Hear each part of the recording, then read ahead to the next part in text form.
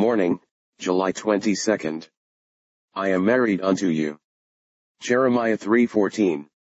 Christ Jesus is joined unto his people in marriage union.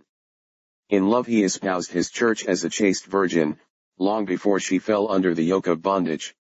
Full of burning affection he toiled, like Jacob for Rachel, until the whole of her purchase money had been paid, and now, having sought her by his Spirit, and brought her to know and love him, he awaits the glorious hour when their mutual bliss shall be consummated at the marriage supper of the Lamb.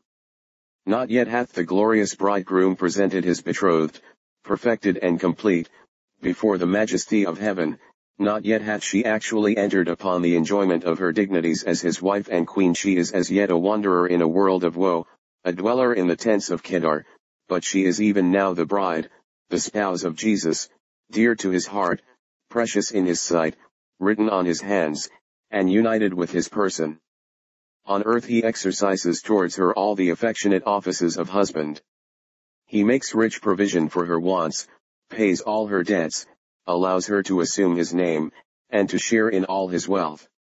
Nor will he ever act otherwise to her. The word divorce he will never mention, for he hateth putting away.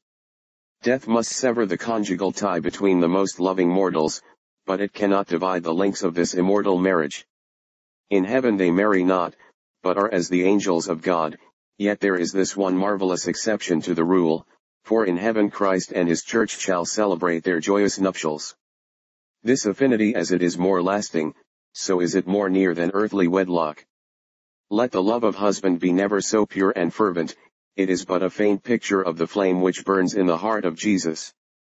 Passing all human union is that mystical cleaving unto the church, for which Christ left his Father, and became one flesh with her.